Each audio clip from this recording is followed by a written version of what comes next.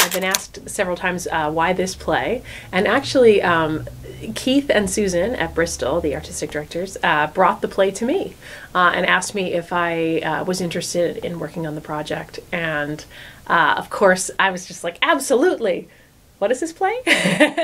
So then I of course read it and fell in love with it. And also fell in love with Erma Bombeck, who I was not particularly familiar with before I started researching. So it's been really exciting. It's always fun when you get to learn something new and have an amazing opportunity. So it's been a great combo. This piece is incredibly relevant today. There's sort of I feel like there's sort of a third wave of feminism that's happening right now with the Me Too movement and just sort of with America sort of taking stock in the fact that maybe we aren't as far along in terms of women's rights as we could be. And Erma Bombeck was, I mean, she's mostly known as a humorist and a housewife, but she also was a very active presence in the fight for the ERA and a feminist. So she along with Betty Friedan, Gloria Steinem, Bella Abzug, she fought for the ERA and failed. So in her reflections about how not much has changed in that fight, in terms, that there's a lot more that still needs to be done. It's sort of interesting to look at her and look at where we are now and just see how relevant that struggle still is. I have a lot of favorite moments in this play, but it's one of those plays where if I tell you the favorite moment, then you're not going to laugh. So, because it's all the jokes, it's all of Erma Bombeck's zinger one-liners that are my absolute favorite parts of the play. There is a joke. It's Erma Bombeck writing. It's directly from her works that literally makes me laugh every time our actress Licia says it. But if I can't spoil it for you. No spoilers. But yeah, I also really love Licia's she's a great physical comedian, as well as she's great with lines, but also with physical comedy. So there's a section where she's impersonating a housewife that I really enjoy. She's sort of like the pinup girl housewife, vacuuming and wearing high heels, and I find that segment to be delightful because of what she brings to it as an actress. I think the most challenging thing about a piece that's about a public figure is finding the right person to play that person. And Erma Bombeck, she was a columnist, but she also became, she was on television as well. So the public has this image in their minds of what she looks like, what she sounded like. So there's no way to get the exact replica of that person. But what we were seeking was somebody who could embody her spirit. That's what I was really looking for. So not necessarily a person that looked exactly like Erma Bombeck, but someone who was witty in the same way and likable in the same way. So casting was a challenge, and we had to go to New York. We did try to cast locally in Philadelphia, but couldn't quite find that right blend.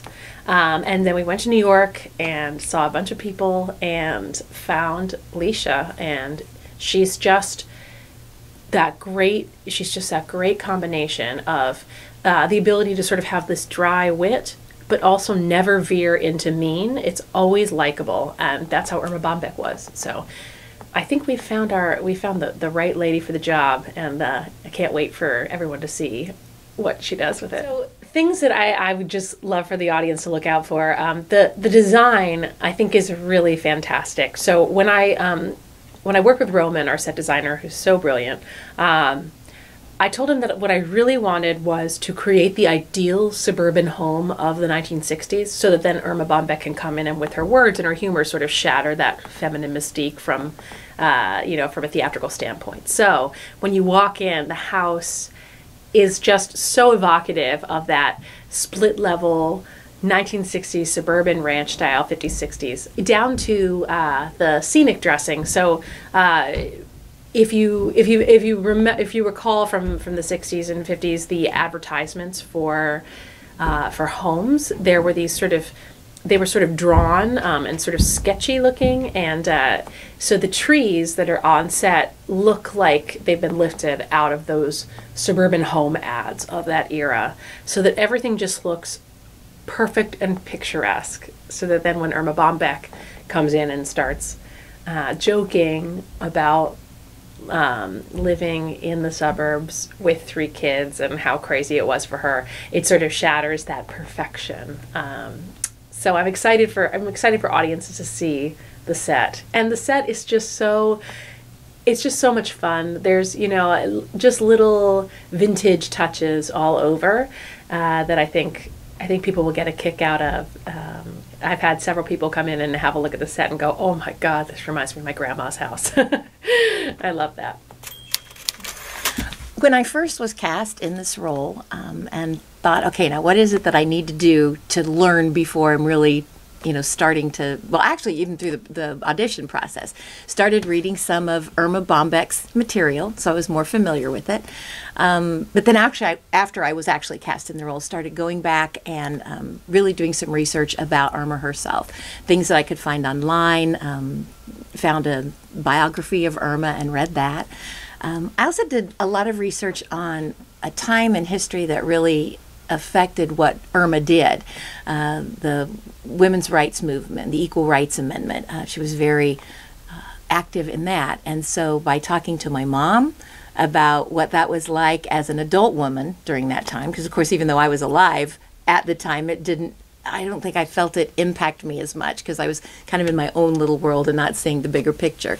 So chatting with my mom about what that was like for her, doing, again, research on the time and on the Equal Rights Amendment, and also then going back and reading or rereading The Feminine Mystique, which was a book that really hit Erma hard. She felt kind of called on the carpet by Betty Friedan for some of her lighthearted, humorous attitude toward being a wife and a mother, and was kind of offended at first by some things that Betty Friedan said about her. And so to go back, then she read The Feminine Mystique and realized that, yeah, this is an issue. It affects her. It affects all women of that time period, and actually all of us even today. So that's been a really neat thing about this, is not just doing the research for the role, but then actually having the research that I am doing impact the way that I feel about women's place in society today.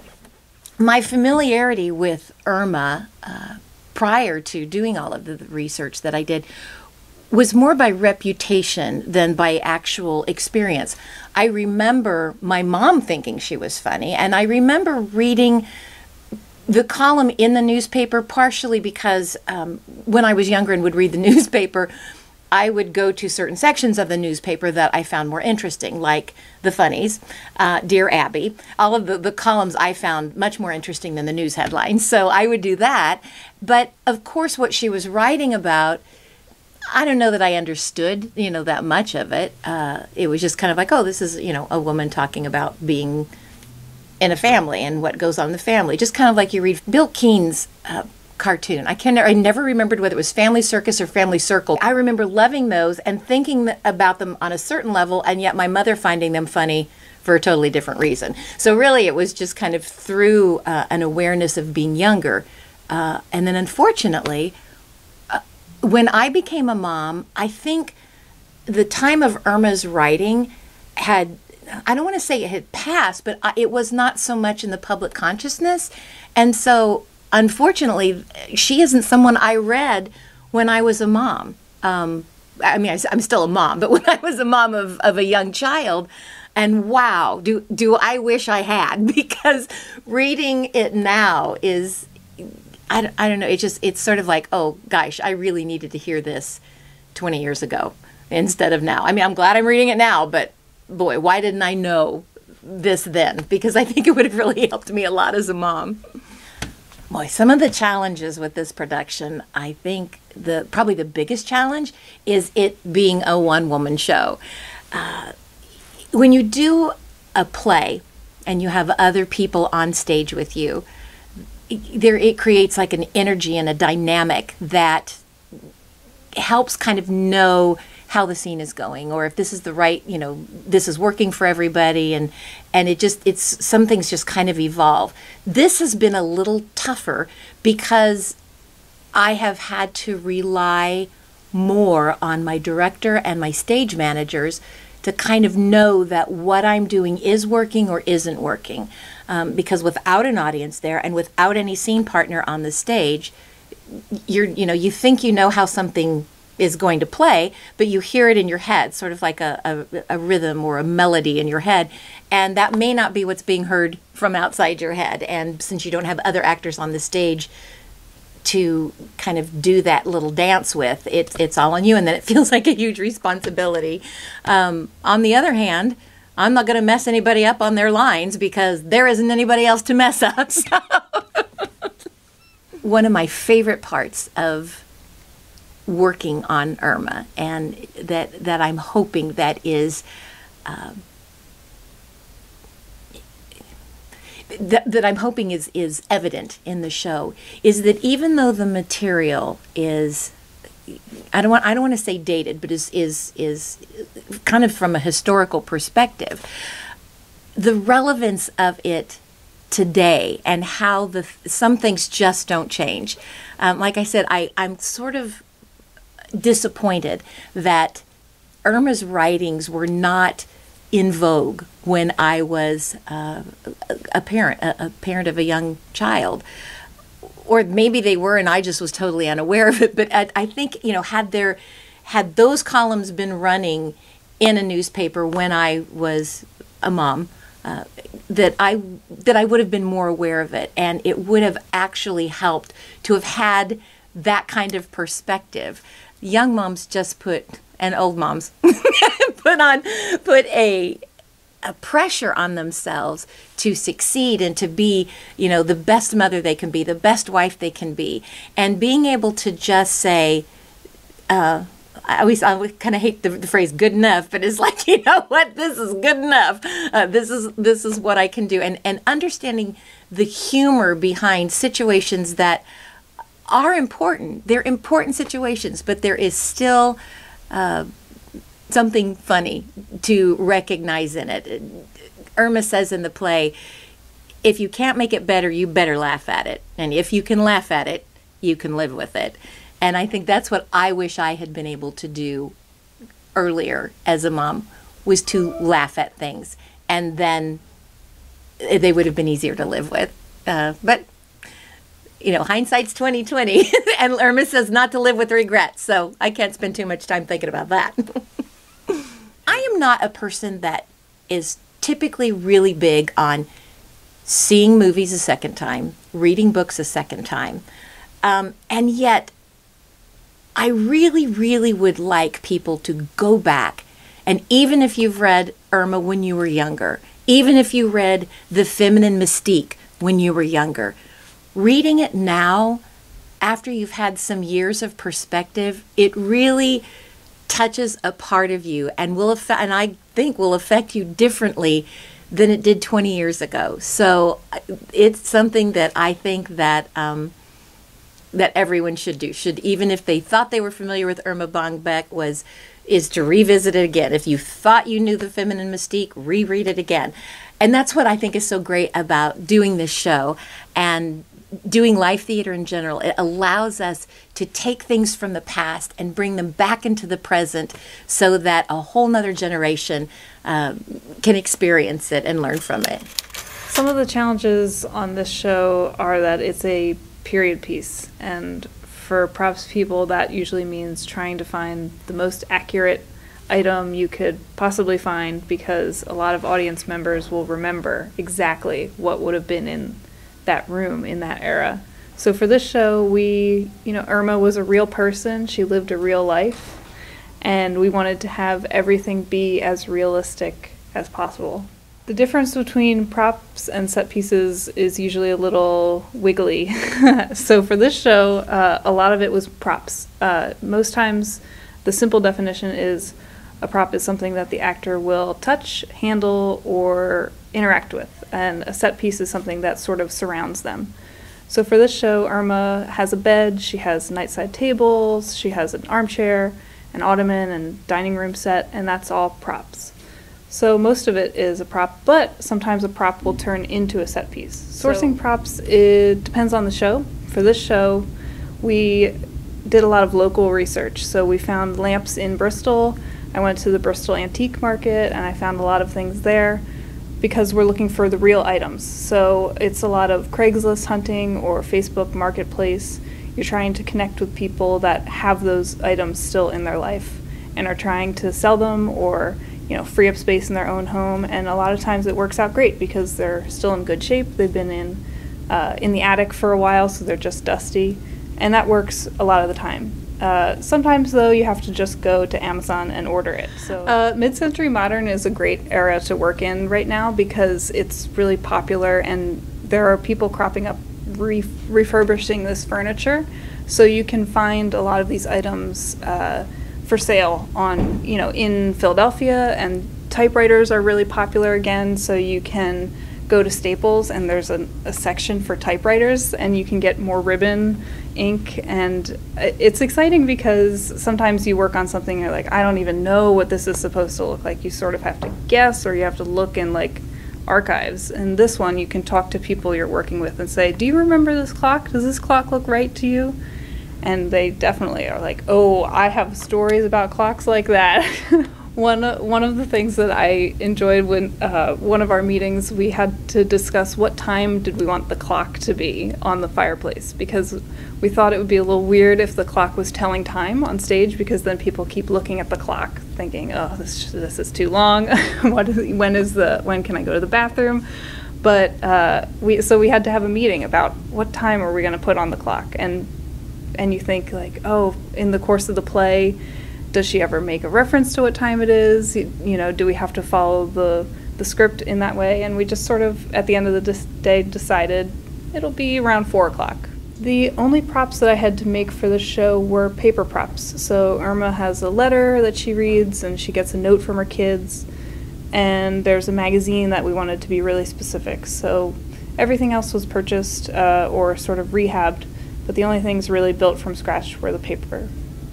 The most difficult prop to find was definitely the ottoman, because we originally thought maybe we weren't even going to use an ottoman. So we bought a chair that we really liked, and then we wanted an ottoman. So I got an ottoman, and we used it for about a day, and it wasn't right. It didn't look good with the chair, so we bought 3 more options to choose from, and none of them were quite right either, so we bought a 5th option.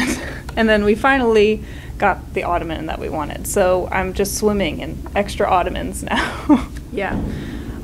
Sometimes something will change based on look once we get into the actual space. So for us, in this show, that was definitely the table. We had a table and the 6 matching chairs that came with it, and we loved it in the rehearsal room. And then we got to the stage, and because of sight lines and the color on the tabletop, we thought maybe that wasn't the right table after all. So we took apart the table, we salvaged the legs, and then we put those legs on a new tabletop, shrunk the table in size, changed the color on the top, made it brighter, and then that's our table.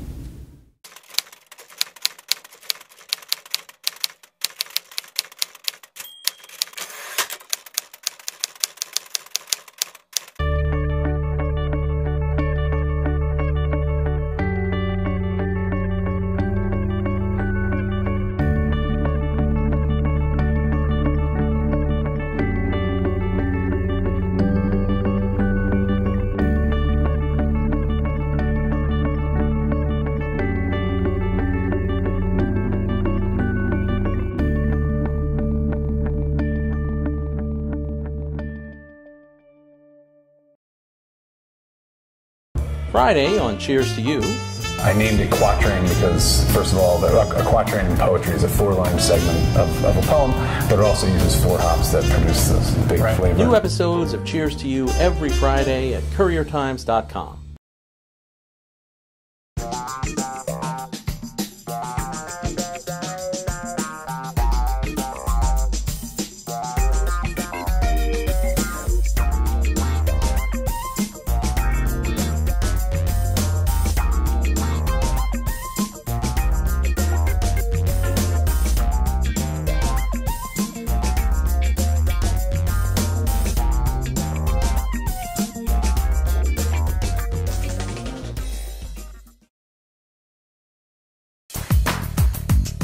Game On is brought to you by the Bucks County Community College. East quarterback Evan O'Donnell threw for 137 yards.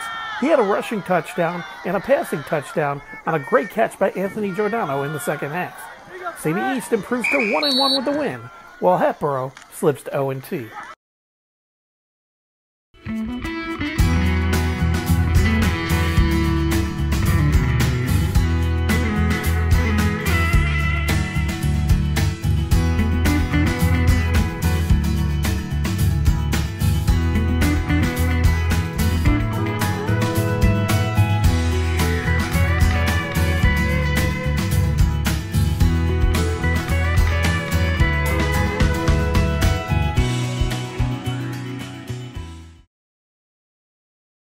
This week on Navigating Life, I'm happy to say I've got a world record. Now, it's easy to get a world record when you're 65 years old and 114 weight class. I don't have a whole lot of people. Navigating Life at CourierTimes.com is brought to you by Pickering Manor.